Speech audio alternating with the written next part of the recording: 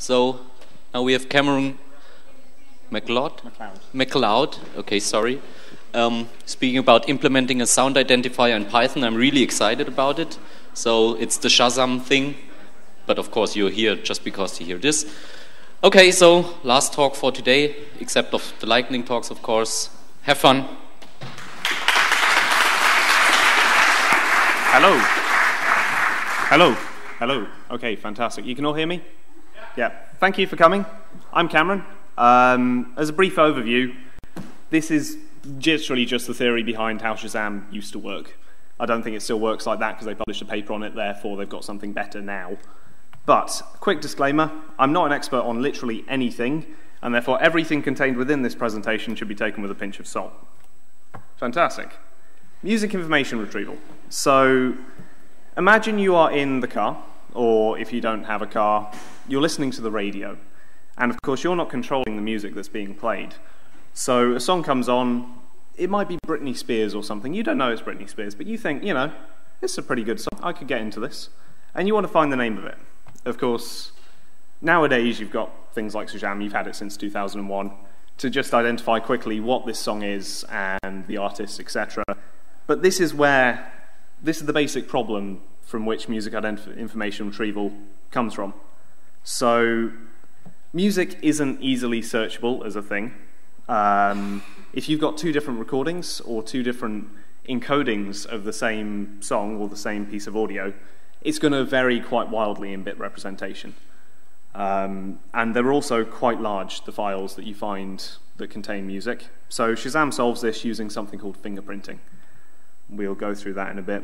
But you've also got other applications within the field, such as score search. If you're a musician, you've got that little piece of paper that you flick through quickly and incredibly, because you're playing and you're flicking at the same time. I think it's quite impressive.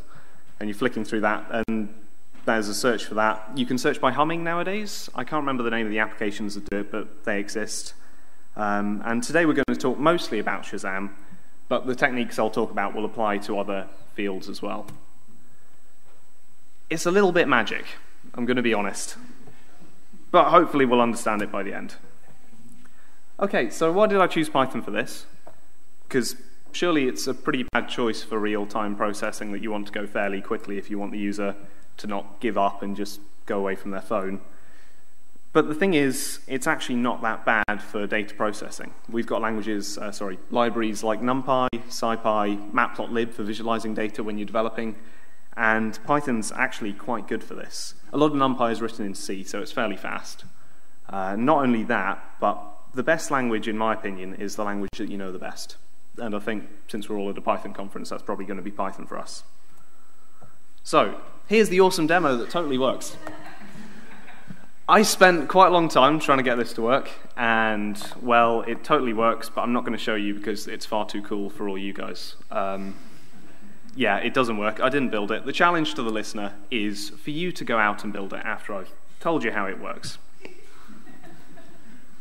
So, quick show of hands. If I was to say the words signals and Fourier transforms to people, who would understand what I meant? Oh, lovely. Fantastic. So, yeah, for those few people that didn't, a Fourier transform, you take a signal in the time domain, so it's time against amplitude, and you extract the frequencies from it. You don't need to know the maths behind it because they're awful. If you've ever seen the equations, it's got imaginary numbers and cosines and disgusting. So a signal is just information as well. You'll also hear me say the words FFT, or the phrase FFT. That's just fast Fourier transform. It's an algorithm used generally to calculate these things, and it's faster than doing the infinite recursion that the maths thing uses. So the basic structure of the application is a normalizer, a fingerprinter, and some storage afterwards. And the thing to recognize with a normalizer is it's not a normalizer like you might have on iTunes. Usually when people in audio talk about normalizers, they take some audio, multiple pieces, and they make it all at the same sort of volume. This is not that. This is taking audio of different sample rates, so how fast you've been digitizing it, different bit depths, sort of resolution of it, and formats, and turning it into one single format. This is great because it means we can write only one fingerprinter, and it saves you a lot of development time. Not that I finished that. So you might be able to use FFmpeg for this. which is a library that basically wraps FFmpeg, and FFmpeg is a converter for all sorts of multimedia. It does video as well. But I looked at the page, and last time I was updated was about 1934. So I decided against using that. There's also libav codec, which is the C version. And you could use that directly with C types, but I've used C types before, and I decided against that. So, fingerprinter. What do we want to do with a fingerprint? Well, comparing like for like with audio, as I said, doesn't work. Different bit depths, different representations, etc. So we want to compress it as well, not just that. You've got smaller storage if you're taking fingerprints that come to about 7 bytes each, and you've got, what, a few hundred of these per song, which is a lot smaller than 3 megabytes. And if you're storing 1 million songs in your database, then you're going to want to compress it as much as you can. This also gives us a faster search. The less you have to search through, the faster you can go through it. And robustness in the presence of noise. So if you're at, for example, at a gig, before the gig starts, they play this music on the speakers, and because it's a gig of someone you like, because you're there, you probably like the music that they're playing on the speakers. You might want to identify it, but of course there's the drunk guy shouting next to you. You want your phone to still recognize what song it is, despite this noise that's going on. You also want it to be that it can match only short recordings to the full original, because you don't want to stand there for the entirety of the song just holding your phone like this, like a proper numpty. It's not much fun. Okay, so here's the basic diagram of how the fingerprinter works. It's fairly large, but we'll go through it line by line, starting with the first one. So these are the diagrams you saw before. First off, we take the audio, which looks a lot like the left graph, well, but wigglier and longer, and we split it up into smaller wiggly bits so that you can get the frequencies of each individual. We then do the Fourier on it. And the advantage of this is that if you looked at the previous one, the next signal you're about to see is the same signal here, but with noise added. And the Fourier transform, you can still see the 50 Hertz and the 80 Hertz quite clearly. So this helps us to protect ourselves from the noise floor. The other thing you want to do while we're here is humans don't listen to or don't experience frequency and sound linearly. If you played someone a 100 Hertz sound and then a 200 Hertz sound, and then played them a 10,000 Hertz sound and a 10,100 Hertz sound, the second one is going to seem a lot closer together because we hear logarithmically. So there's something called the Mel scale, which is basically logarithmic scale, and the added benefit of that is that it cuts down the data. So the highest Mel we can hear is about 4,000, whereas the highest frequency we can hear is about 22K. So you then take this and you hash it. Oh, hang on, have I skipped something? Yes, I've skipped something. Sorry, here we are. So you take this and you make it into a spectrogram. What we've done is we've taken this Fourier transform and we've got the high bits, the large amplitude bits, and we made them dark, and we've got the low bits, the low amplitude bits, and made them light. And we've kind of turned it on its side and done this a bunch of times across the entire track. And this gives you something called a spectrogram, which you can see on the left. It's basically a representation of frequency over time of the song or the piece of audio you've got. So we want to take the highest points of this, because as we saw before, the highest points always survive the noise. And with that, you can then, you basically run a nearest neighbor search on it. So you just check for local maxima, sorry, and I think the way I did this was I just sorted them and then picked the top 30 or whatever. Yes, so we'll go back to the slides that were before. You've got your anchor points. You've got your maximum points now, which exist a long time, and you split these into larger regions. In each region, you want to find something called an anchor point. And this anchor point is just used for pairing with other points. So in the original Shazam paper, which you can find online, I can show you a link if you want to afterwards, he says, okay, you need to get some anchor points, and you ask how. And of course, because it's a paper, it doesn't respond, which is unfortunate. So I took maximum. I decided the largest point in that region would be our anchor point. And with this, you literally just pair it up to every single point in the following region. With the end region, skip it. So the reason we're doing this instead of just storing all the frequencies, all the maximum points here, is because it adds more entropy. So it makes your song more distinguishable. So if you were to have Metallica's Wherever I May Roam, and you would have Britney Spears' Oops, I Did It Again, they might share some frequencies, but we'd all probably agree they're fairly different songs, even if you've never heard one of them. You'll have heard one of them. So by pairing them, you've not only got that frequency and the other frequency, but you've got the time difference between them. It's adding more information, more distinguishability. So here we are. Here is your hash. This is a hash. We don't bother with SHA 256 or whatever. We literally just take the 2 points, F1, F2, and we connect them together. So the bit on the left, F1, frequency 1, frequency 2, difference in time. And you also store this along with the time of the first point, so you can identify where in the track you are, and the ID of the song that you're fingerprinting, so that you can identify which song you actually have. That's an important bit, don't forget that. There we are, so storage. You've now got this F1, F2, DT, T1, and these kind of go together quite compressedly. So you want it to be a fixed size, because variable size storage is, well, it's quite slow to search through comparatively, and it's easier this way. So the frequency is in mels. As I said, 4,000 mels is about the highest you can hear. So we can fit that in 12 bytes, 4,096. Time is in milliseconds here. It's arbitrary. You could do it in system ticks if you felt particularly masochistic.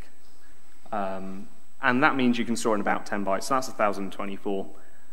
That gives us a second worth between an anchor point and each pair point, which is fair enough. It gives you about 512 milliseconds per each region, and you don't want anything near there. The windows that we split it into for the Fourier transform would be about 16 milliseconds-ish, depending on what you configured it as. And the reason we store this as milliseconds as opposed to number of windows that we're using is because then if you change the number of windows per each region for the anchor points, then you can keep compatibility. So this also imposes a limitation on T1, which is the time of the first point, as that can be no more than, here we go, 4,194,304 milliseconds. I didn't read that, I memorized it. So that's about 70 minutes, which if you're doing a music identification service, that's going to get you the majority of all but the most obscure prog tracks. For something else, if you had an identification service for talk audio, for example, that could be something you build, then you might want that field to be bigger. So you then put these into a database, and you can search through them. What if you just want something that works? There is an application out there called Deja Vu. That's it. And it is this. It's a Python implementation of Shazam. I swear I didn't know it existed before I started this, but it does literally just work. You put it on your computer, you kind of press play, and it goes, ugh. And it's fantastic. If you're looking to do it, that's the GitHub address. That's the guy's name. He's a genius. Go do something with it. One file down to take away. We may look at some code, because I've gone through this a bit quick. This project was inspired by a talk at FOSDEM. I admit I didn't finish the project, but I've learned a hell of a lot doing so. I've never done any of this mathsy, DSP stuff before. It's really quite cool. You should look into it. There are a lot of talks here, and I've seen them from Go to machine learning to the microbit. I hear we might be able to get microbits. That sounds cool. So pick something up and run with it. And I want to see you guys here next year. For example, I saw one paper where a guy took multiple videos of a concert from different viewpoints, and he synchronized them all using fingerprints of the audio. That could be something you guys have go at implementing. I think there's only been one implementation so far, and the world always needs more. Questions? Or code? Code? Let's look at some code. Hello, code. Okay, cool. So this is a notebook. It's available on GitHub. I'll talk you through it quickly. It's not very well organized. You read in the audio. This is what a song looks like, by the way. It's quite cool if no one's ever seen that. Probably you will have. You then do This was me figuring out how FFTs worked. They're quite difficult. That's what you get to start off with. You don't want that. If you get that, you don't want that. So there you go. Mel, there's your Mel frequency. That's the equation off Wikipedia. Don't blame me. We then take that, we just take the integers so that we got smaller storage. That function is far more complicated than it needs to be. And so this is normal. This is your frequencies before the integer, and that's, hang on, sorry. That is your FFT. And as you can see, the frequencies that we want are all near the bottom, because that's, well, I mean, this particular piece of audio is quite bassy, but that's where we generally tend to hear the most of it. So if you take the Mel version, the bottom stretches out quite a lot more, and you've got a lot more useful information for a lot less storage. Defining some stuff. Not very interesting. Ooh, spectrograms. Matplotlib.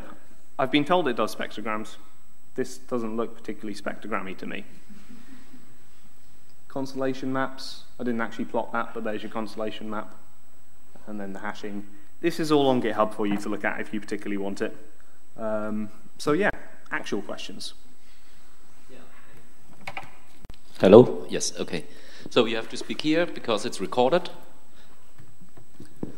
Really silly question. What's a Mel, and was it named after whoever came up with it? I'm pretty sure it was. And a Mel is defined as 2,595 times the log base 10 of 1 over something of your frequency. It's a very weird unit for frequency, and it's basically a logarithmic scale for frequency, as opposed to a linear one. Hang on, where's the equation? Did I skip it? Yeah, I did. There you go. The log base 10 of 1 plus your thing over 700. Don't ask me where he got that from. It was an experiment in the 50s, and they got a bunch of musicians and said, okay, can you hear this? Is that different from the one before? Is that different from the one before? And they just plotted that and made a graph based off of it. More questions? Actually, I have a... no, there's a question. So the fingerprint is of the entire song, and it's just that collection of data points that you get? Yeah, so the fingerprint is the collection of... Not that thing, not that thing, that thing. You take this thing, and you do this. So for that, each of these links would be one fingerprint. And for the entire song, you'd do that. And that together would be the fingerprint of your song. So yeah, each of those would be a hash, and those hashes together would be the fingerprint of your song. And so how do you compare the two fingerprints then? Was that the... You literally, so you search for exact matches. So the storage bit is the bit I didn't really do very well. That's why it doesn't work. But you compare the two matches, see if they match exactly. If not, you can create basically a thing of how many match. And then there was another talk on this. Can link you to. It's FOSDEM. He's much cleverer than me, and he knows these things. I have a question, so now I can ask myself. So to what kind of distortions is it robust? So if you, for example, if you're a DJ and then you're pitching, will it still work, or is it then off? So time-based distortions, it should work, because, well, within an extent. If you obviously stretch it about 5,000 times, it's not going to work. But if you stretch it a little bit, that should work because you've still got the fingerprints. It depends on when you search it, it depends on how accurate you want or you decide the time should be, how close the time should be. In terms of other noise, Shazam, when they released this paper, they said it worked perfectly over the GSM network. So a bit of history for everyone. Shazam wasn't always an app. It was a service that you rang up, and then it would be like, hold your phone to the music. And you told your phone to the music, and then it would text you afterwards, which was really quite cool, and that's how they started. So it would be robust to the phone network, and it's robust to TV noise and things like that. So, okay, more questions? Yes, so there.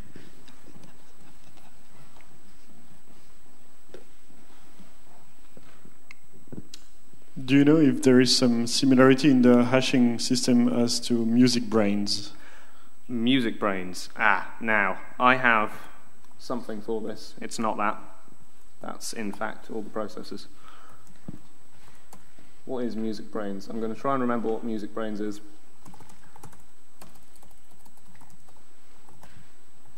Oh, it's docs. Oh, no, I haven't written down what music brains is. Sorry, I have no idea. So music brains is basically a database of hashes of tracks, the whole track. And basically it helps you. You have some MP3s or files on your computer and you want to fix the tags, to fix the title, the author. It has a database of all of these tags and also a hash of that file. So if you have a MP3 converted from an OGG, from whatever, it will still be able to find out what track it is. Okay, so if it's based off of the Shazam paper, then yes, it's similar. However, there are a few other big papers that have been released in here. Computer vision for music identification was a very big one. And that uses a slightly different technique in that it uses computer vision similarity things to calculate the hash. That is a subject for a whole other 5 talks. So, yes and no, maybe. Okay, more questions? I'm still fit enough to come to everyone, so also in the back, nobody? Okay, if there are no more questions, then we can close the session and also the first day of the EuroPython. I hope you had fun and learned a lot of stuff. So, see you tomorrow. Thank you.